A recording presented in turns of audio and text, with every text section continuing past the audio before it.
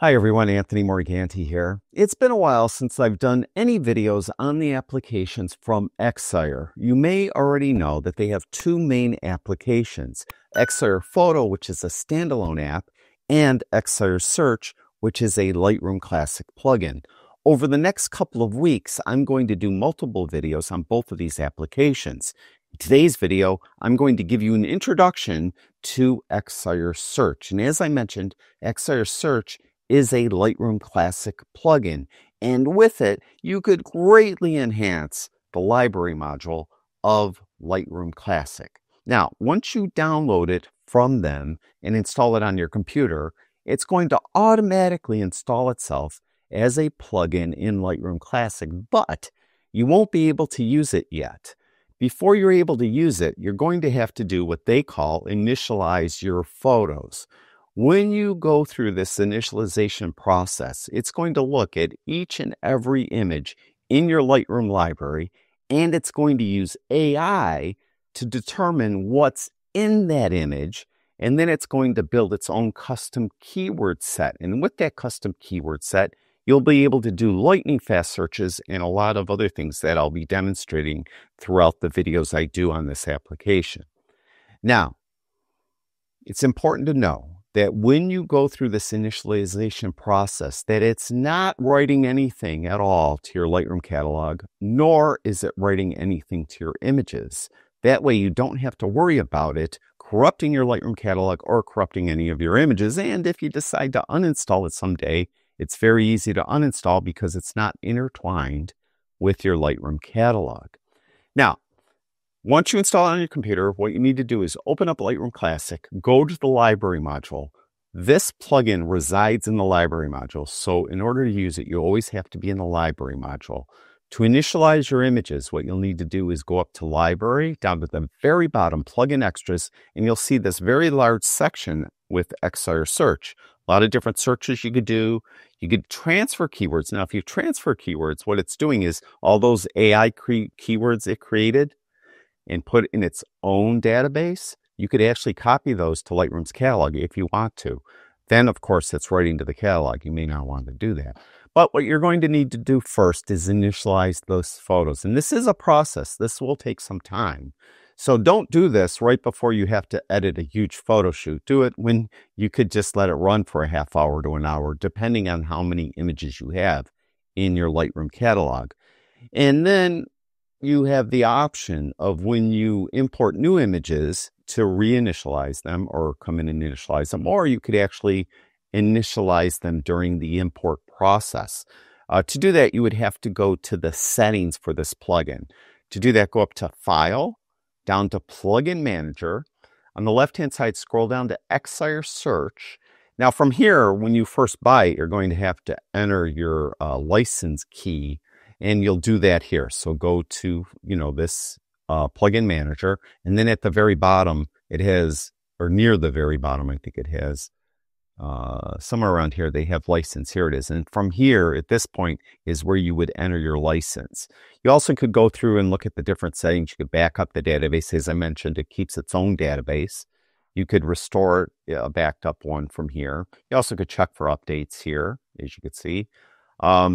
Now, it has something called a search panel. In my next video, I'll be covering the search panel. I'm not going to talk about it here. Personally, I don't like the search panel to open every time I start up Lightroom Classic, so I have that off. You could dictate what preview size you want it to use. If you have a slower, older computer, you want to use a smaller preview. If you have a larger computer, you may want to use a large preview. I don't use Excire Search that much, so I have a small preview. That's no big deal. Fast initialization, I have that checked, so it'll initialize very quickly. Smart previews during initialization. By default, images, they have an embedded preview usually, and it's going to use that embedded preview. But if your image has a smart preview, which is more resolution, you may want it to look at that because it might find something that it can use, build a keyword with on that more resolute smart preview than it can in the embedded preview. If you have stacks, I don't use stacks myself, but if you have stacks, you could have it so it only looks at the top photo in the stack to build its catalog of keywords. That just makes it go faster. You wanted to initialize videos as well, you could do that. I don't have any videos in my Lightroom catalog, so that doesn't matter. Now, here's where I talked about during import, you could have it initialize automatically. I have it do that. So when I import new images, those will get initialized, but I have it delay 300 seconds, which is, of course, 5 minutes. Then you have some other options. You could go through and see what they are. Nothing out of the ordinary here. And again, the main thing here is you go to this panel, though, to enter your license key for the product. You'd come here to check for updates. And you might want to come here and make sure that you're initializing during import. And then once you're done with this, you could just click Done. Now, to actually use it, what you would do is, again, go to Library module, go up to Library, down to Plugin Extras. And first of all, you can see we have a lot of different search options. Let's search by keywords since I'm talking about keywords so much. Now, you can see I had previous searches here. Just reset them all, just like that. So we're starting from scratch. Let's just say I want to find lighthouses. I'll just start to type lighthouse. I'll type in light, and you can see that I have one photo that's a light trail. We have 84 of a lighthouse. We have 3 of lightning and 8 neon light. I want lighthouse, so I'll click plus. Now I could stack this keyword with another keyword. Maybe I want a lighthouse that has like birds in it or something. So I could do bird like that. I could add that if I wanted to, but let's just say we don't. You could put a dominant color. So I want lighthouses that also have blue. And you can see there's 19 photos of lighthouses that have blue in it. Or you could get rid of anything by clicking the little X. So let's just do the lighthouses. What's the maximum number of results you want displayed? Now, there's only 82, so having it at 100 is fine. But maybe you have 8,220 pictures of lighthouse, and you want to look at the first 500. You could do that here. Do you want it to search the whole catalog or just what's down here in the film strip? So if you're in a folder, it will only look in that folder. Or if you're in a collection, for that matter, it will only look in the collection. But we're going to do the whole catalog, and we're going to overwrite previous results, because what it will do is it will put them in a collection. So we'll do that. We'll click Start. And when it does that, you can see it's lightning fast. It found all of these super fast, and we're in an Excire Search collection. You can see they're all lighthouses, mainly the same lighthouse, but there's some different lighthouses in there as well. So there's lighthouses, just lighthouse after lighthouse after lighthouse, like that. I even found where I have a product box, and on my product box, I have a lighthouse. It even found that. Now, you want to do a new search. So we're going to go up to Library, down to Plugin Extras, and let's do another keyword search. But it will remember what you just did. So remember that. So if I type in something here and I type, I don't know, like cat. All right, there's 100. So if I add cat, you notice it's not finding anything because I don't have any images that have a lighthouse and a cat in it. So just be aware of that. But I want to find cat. I want to maybe have with orange. So cats that have orange in the image. So there's 2 of those. You click Start. We're going to overwrite the existing or previous results. You can see that we have 2 images there. Somehow there must be orange in there somewhere, maybe. I don't know. But again, go up to Library, Plugin Extras, and let's try something a little bit different.